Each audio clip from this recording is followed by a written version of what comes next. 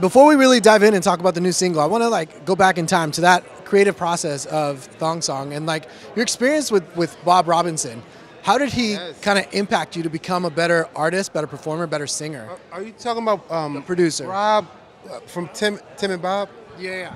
Or Bob Robinson, who produced this, who produced Thong Song with you. Right. So Tim and Bob. Yeah. Tim and Bob. Okay.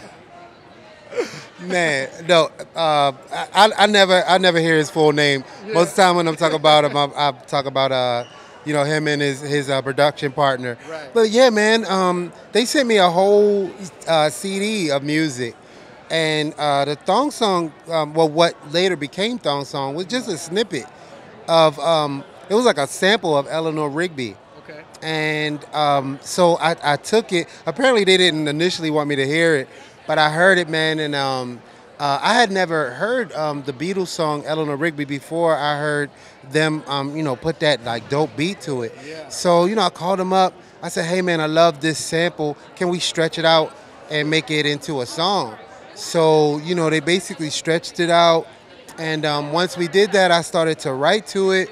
And then collaboratively, man, we came together. And once the song started taking form, I realized that we probably wouldn't want to pay one of my major influences, Michael Jackson, because he owns the Beatles anthology. I didn't want to pay him for the Thong Song, so I ended up rewriting the string line, hiring some string players who played on Star Wars to play the strings over, and then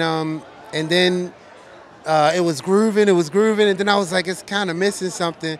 So then I came up with the idea to modulate the song, and then we came up with the changes. It was a fantastic process, man, because like I said, it started off, the beat was already dope. The beat was dope from the beginning. Right. But what it became after we collaborated is, what you have today. That's insane that it came from Eleanor Rigby. Like that's amazing. Like never would have imagined that.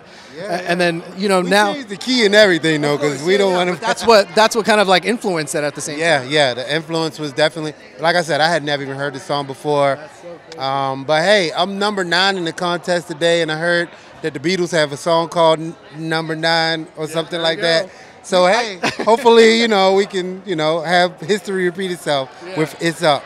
We got to get you some Beatles records so you could take a listen to all their tracks. I've heard a lot of them, and everything I've heard I've loved. And it actually prompted me after Thong Song to go get their greatest hits. So I've heard a lot more of their music. So now moving forward, there we go. Now moving forward to tonight and tonight's performance with It's Up, like.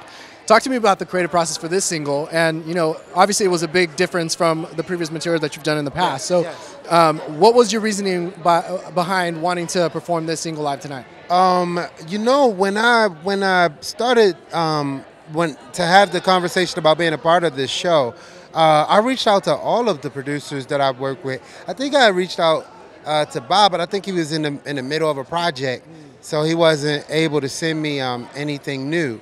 But some of the producers that I've worked with before sent me some music, and it was all really good music. Yeah. But to me, it sounded a little predictable. And with this show, I felt like I had an opportunity to have a fresh look, probably with some people, out there who weren't even born when I was first had my foray into the mainstream. So I was like, hey man, let's see if we could do something that doesn't sound like anything that's out or anything I don't think people would do on the show. And so the producer I work with is actually Nate. We call him Natorious, and he's my band leader, and he actually was around for Thong Song. When you heard the Thong Song remix that I did with Foxy Brown, that extra music that's on there, that was him. So fast forward to now. Notorious has been around. Yeah. We've known each other since kids. He's my band leader. He sent me this record, and it was a very similar scenario with Tim and Bob. And he said, I don't know if you're going to like it, but hey, I was working on this. And I heard it, and I was like, yo, I think this is it. It's up. That's amazing. So as far as your performance goes tonight, like, what would you say was your most comfortable portion of the performance, and what would you say was your biggest challenge? My most comfortable part of performing was actually performing.